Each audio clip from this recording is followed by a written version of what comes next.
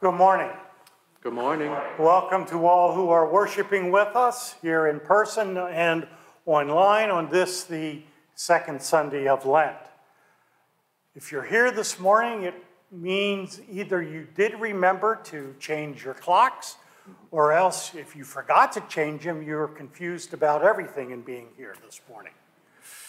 I'm very glad to return and lead worship this day while Pastor Brommer is off this weekend. Call to your attention the announcements that are in our bulletin today. In our Bible readings for today, we are reminded that through our baptism, we have been brought into a relationship with God that endures. Let us prepare for worship with our prelude.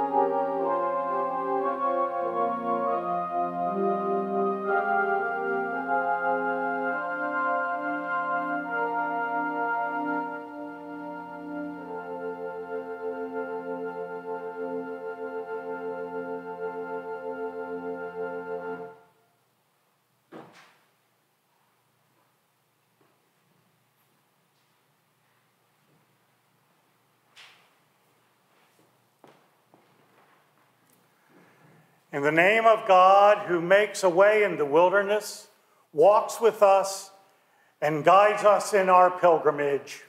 Amen. Amen.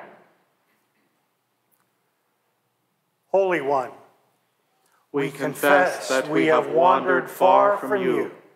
We have not trusted your promises, as we have ignored your prophets in our own day. We have squandered our inheritance of grace. We have failed to recognize you in our midst. Have mercy on us. Forgive us and turn us again to you. Teach us to follow in your ways. Assure us again of your love, and help us to love our neighbor. Amen. Beloved in Christ, the word draws near to you, and all who call out to God shall be saved. In Jesus, God comes to you again and again, and gathers you under wings of love. In Jesus' name, your sins are forgiven. God's journeys with you and teaches you how to live in love.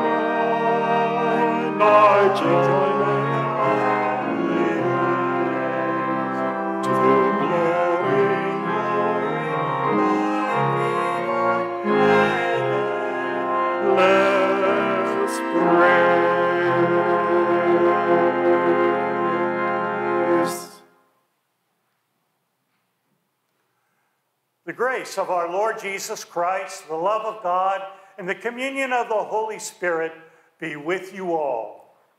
And also with you.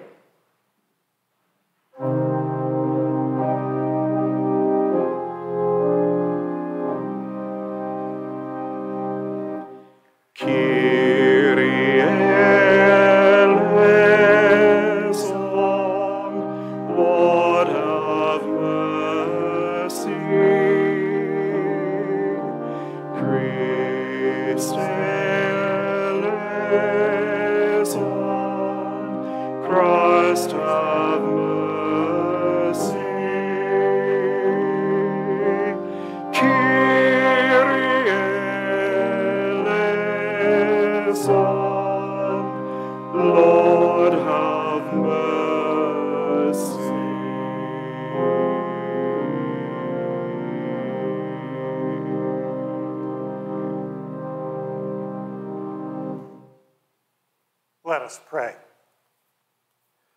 God of the covenant, in the mystery of the cross, you promise everlasting life to the world. Gather all peoples into your arms and shelter us with your mercy, that we may rejoice in the life we share in your Son, Jesus Christ, our Savior and Lord, who lives and reigns with you in the Holy Spirit, one God, now and forever. Amen. Amen.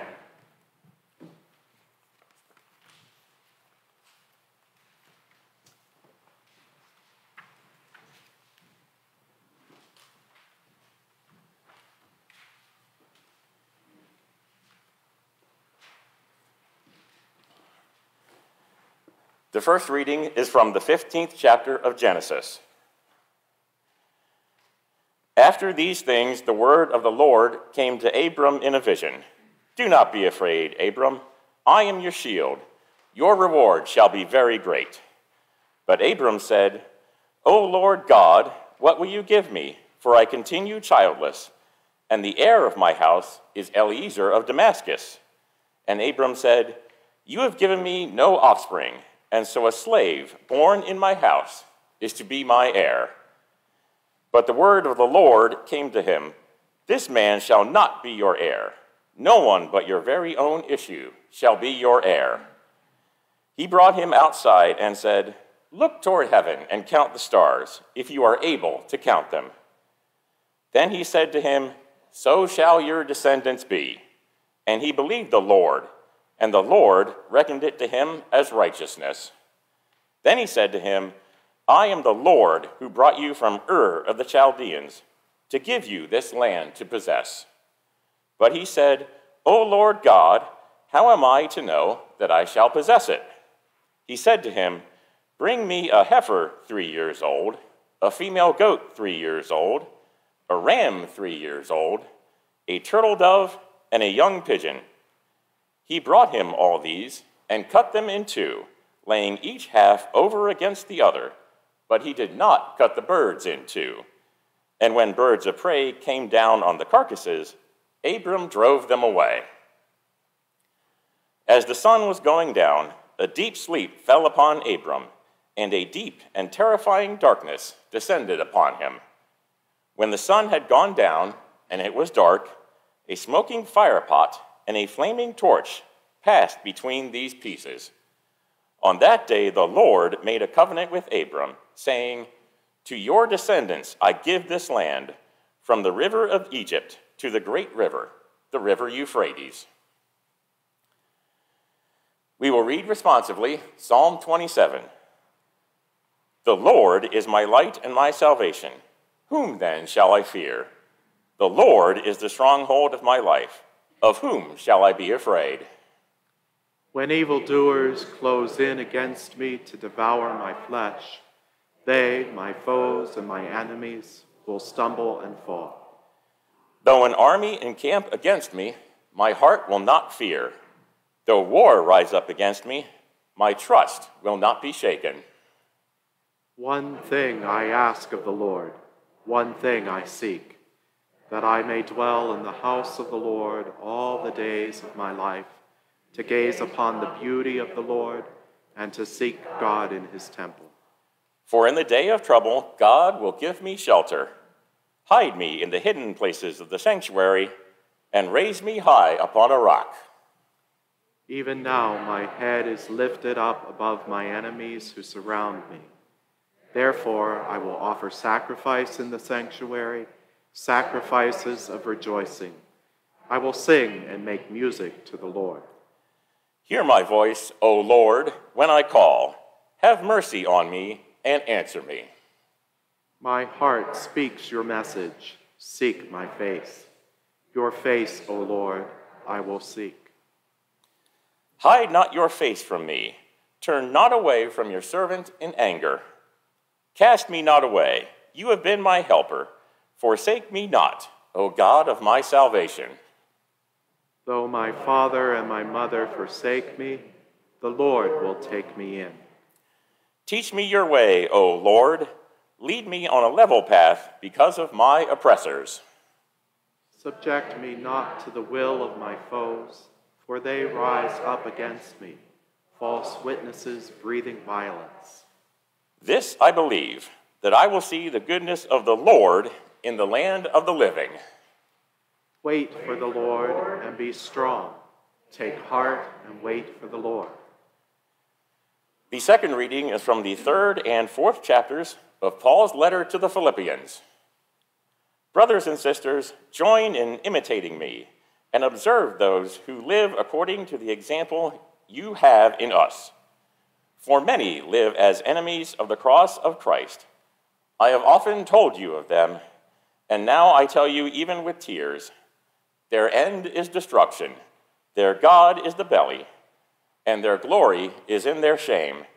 Their minds are set on earthly things, but our citizenship is in heaven, and it is from there that we are expecting a Savior, the Lord Jesus Christ. He will transform the body of our humiliation that it may be conformed to the body of his glory, by the power that also enables him to make all things subject to himself. Therefore, my brothers and sisters, whom I love and long for, my joy and crown, stand firm in the Lord in this way, my beloved. Word of God, word of life. Thanks be to God.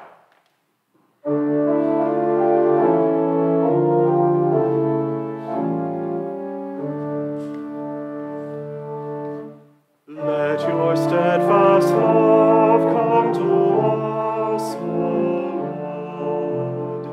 Let your steadfast love come to us, O Lord. Save me as you promised. We will trust your word. We will trust your word.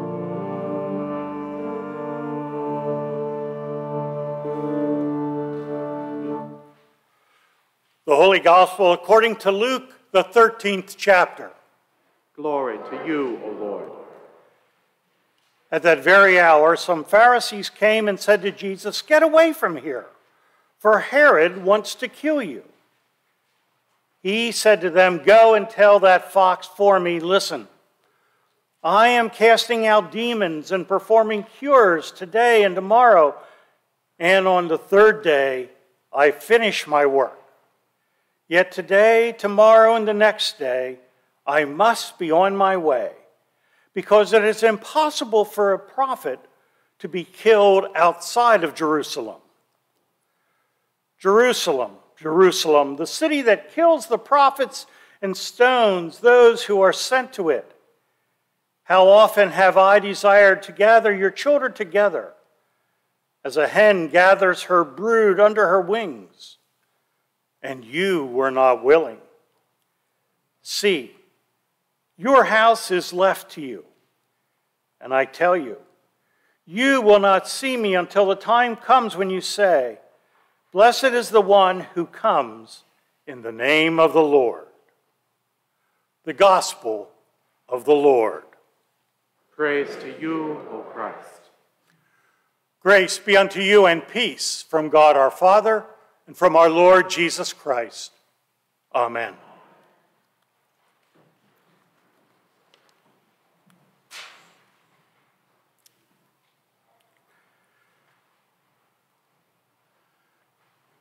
I have such a range of emotions as I watch the videos each day of the unneeded suffering by the people of Ukraine. I have such unkind thoughts about the people perpetuating the war. I fear for what is yet to come. I yearn for a much different world in which to live. My fears and yearnings are much the same as I consider our own country. We are so politically divided. So many people think violence is the answer to problems. We hear daily of the murders in our cities. So far this year, we have had more than 12 shootings at school buildings. There's an increase in the number of hate groups, with Pennsylvania having the 5th most number of hate groups in the country. Such is life for us as citizens of this country and as citizens of this world. In our second reading today, the reading from Philippians, Paul reminds us that we are also citizens of another entity. And as citizens of this other entity, we not only have hope and comfort as we encounter the problems of this world, we also have direction for how to live in this world. After detailing the faults of this world in vivid terms, using terms like God is their belly, their minds are on earthly things, Paul writes, but our citizenship is in heaven. We are citizens, not only of Pennsylvania, not only of the United States, we are also citizens of heaven. That is, we are citizens of God's kingdom. Now, does that mean that citizens of heaven are superior to citizens of the world? No. No, as citizens of heaven, we hold a dual citizenship. We have responsibilities to the community, to the state, to the nation in which we live. It also means we are humans with all of our failings and all of our fears. But we also are part of God's kingdom, where we are promised love, care, eternal life. As written in my devotional book this week about this passage, it's not that Paul didn't know we have earthly needs and interests and concerns. He didn't want our interests and concerns and needs to be limited to earthly things. Life is more than we can see. The illustration in our gospel reading for today provides detail about what life is like for us in God's kingdom. When we feel threatened, like a mother hen, Jesus wants to gather us under him and protect us. When we fear because of what we see happening in the world, we know that Jesus is with us, protecting us for eternal life.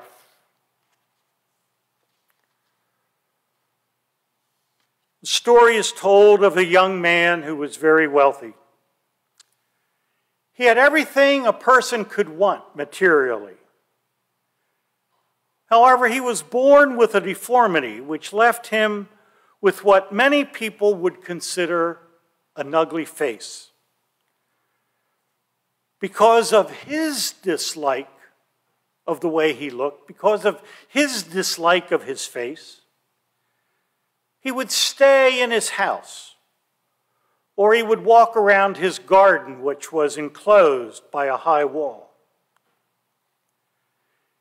In the evening, though, he would leave his enclave and walk down by the seashore. One night on his walk, he heard this beautiful music. He hid in the shadows so he could see from where the music was coming from. He saw a young girl playing a violin. Each night he would leave his house, walk down to the seashore, and listen to this young lady play beautiful music.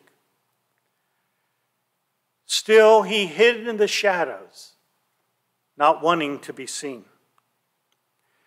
He was so moved by this young woman's music that he gave substantial money to his servant and directed the servant to give it to the woman with the violin in order that she could go to the best school of music and become a master violinist. After years of study, the woman returned home and was taken to the house of this man who had paid for her education. The man was standing in his garden. The woman came up behind him, threw her arms around him, and said, "I love you, I love you." "No," said the man, "no, it's impossible for you to love me." Still, the woman kept repeating, "I love you." The man turned around and said, "How can you love me? How can you love me when you see the ugliness of my face?" She replied, "I am blind." Life may seem ugly to us. Life on earth may seem messy and ugly. Our own lives, with our own failings, may seem ugly and messy. The story reminds us that in spite of what life seems to us, in spite of what we think about ourselves, God loves us and gathers us under his wings. So we live in two kingdoms. In the earthly kingdom, we are subject to law. In God's kingdom, we are subject to law and gospel. In our earthly kingdom, we vote if we have that privilege. In the other kingdom, we pray. In this earthly kingdom, we have temporary residence. In the earthly kingdom, in the heavenly kingdom, we have eternal residence. In our earthly kingdom, we live by knowledge. In our heavenly kingdom, we live by faith.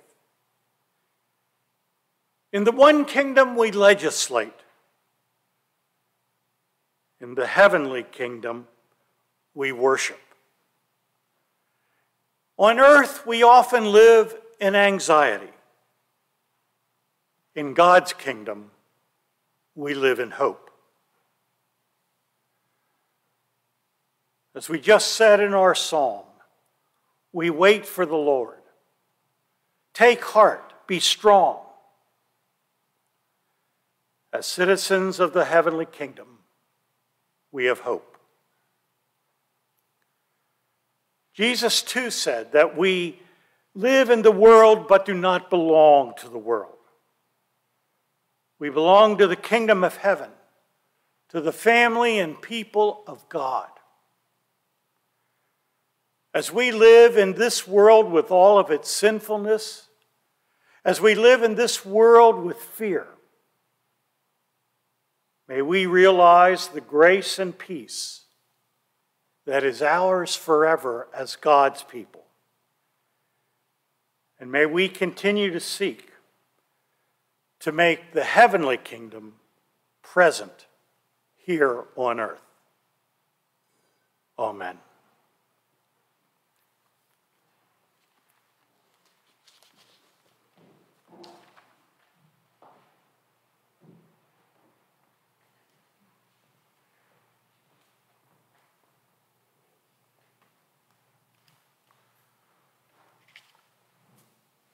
Each of our prayer petitions concludes with merciful God, and our response is, hear our prayer. Seeking the grace, mercy, and love of Almighty God, we offer our prayers for the church, for people in need, and for all of creation.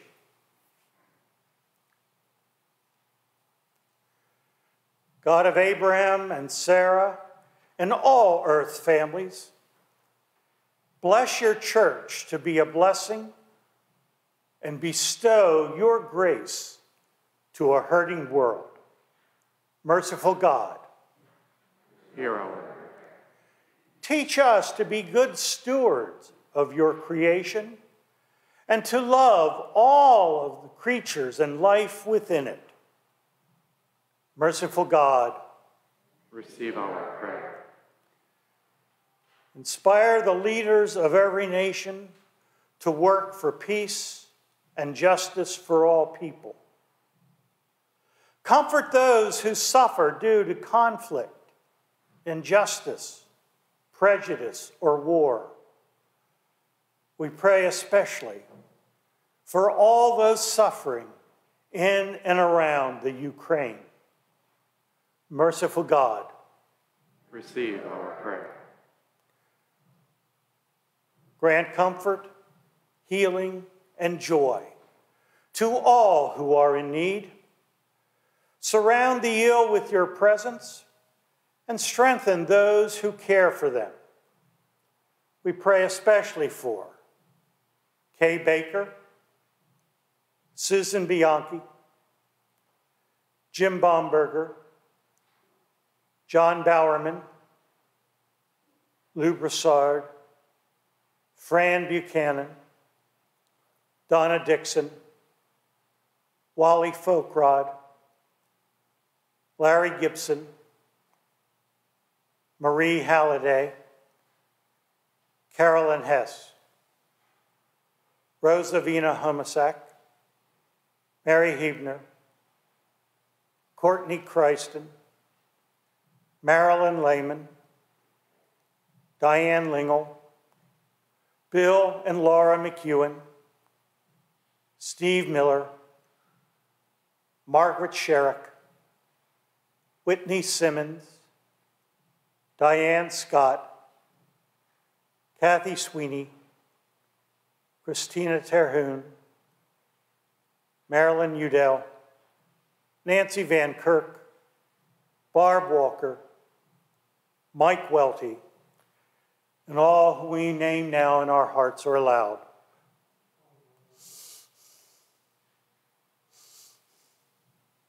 Merciful God, receive our prayer. Lead this assembly in its Lenten journey toward faith, works of love, and prayer. Let those gathered here be fed and nourished by your word. Merciful God, receive our prayer. O God, we give thanks for the faithful departed who have joined your saints in light. Let their lives be guides to our own. Give hope to all who mourn loved ones.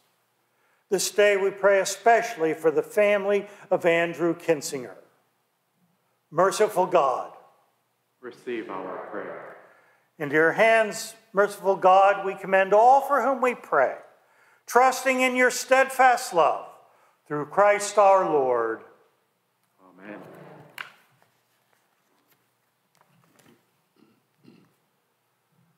The peace of the Lord be with you always. And also with you. Please share that peace with those around you.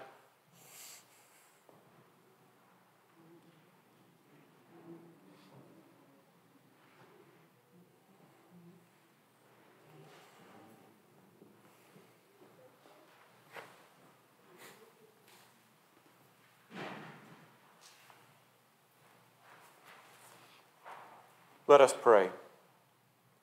Extravagant God, you have blessed us with the fullness of creation.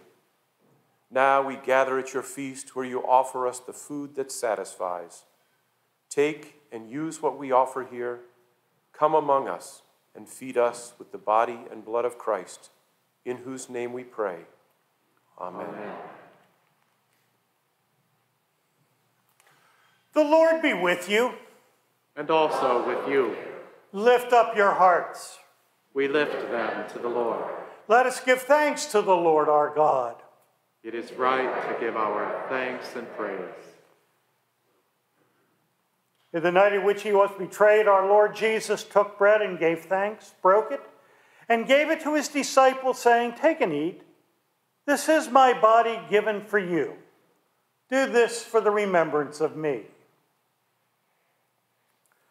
Again, after supper, he took the cup, gave thanks, and gave it for all to drink, saying, "This cup is the new covenant in my blood, shed for you and for all people for the forgiveness of sin.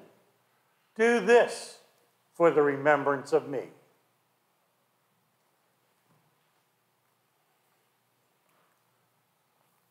Our Father, who art in heaven, hallowed be thy name. Thy kingdom come, thy will be done, on earth as it is in heaven.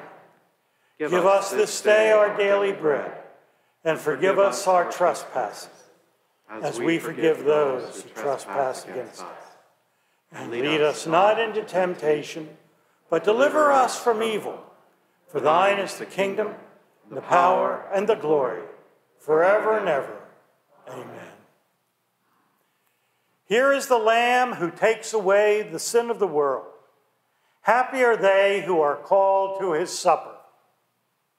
Lord, I am not worthy to receive you, but only say the word, and I shall be healed.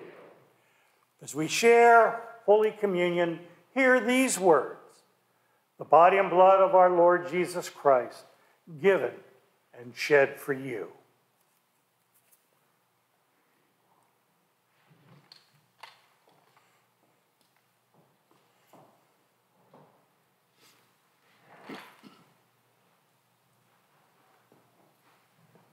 Body and blood of Christ, given and shed.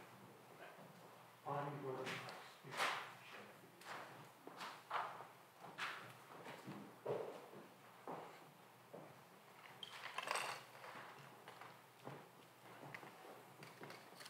and shed. Body and blood of Christ, given and shed for you. Body and blood of Christ, given and shed for you.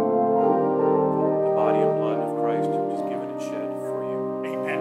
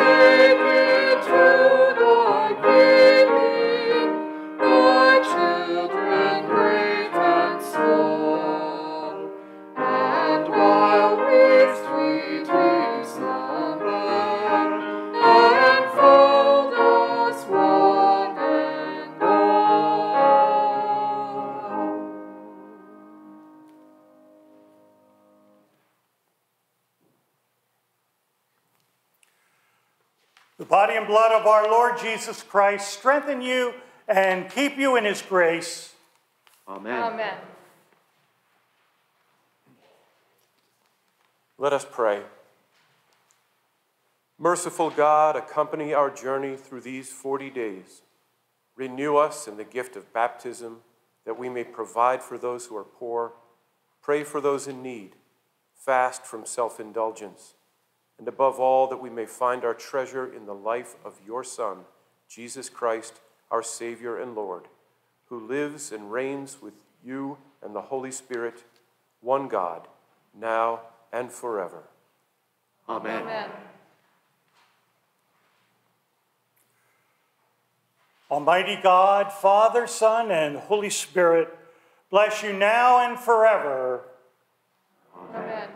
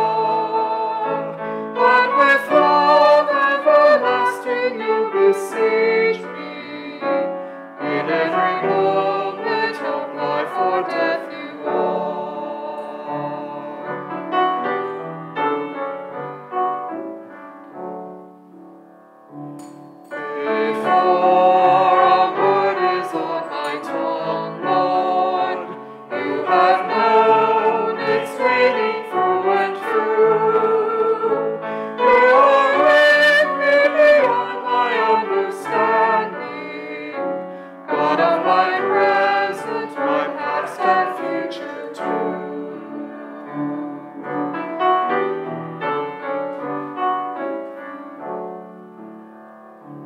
Although your Spirit is upon me, still I search for shelter from your light. There is nowhere on earth I can escape you. Even the darkness is radiant in your sight.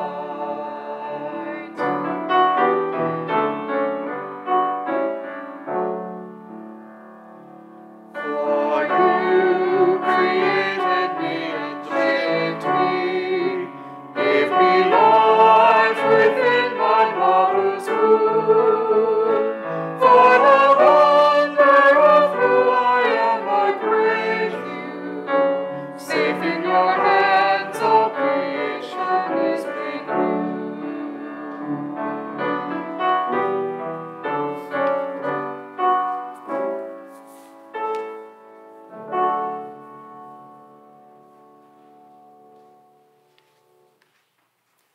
Go forth into the world to serve God with gladness.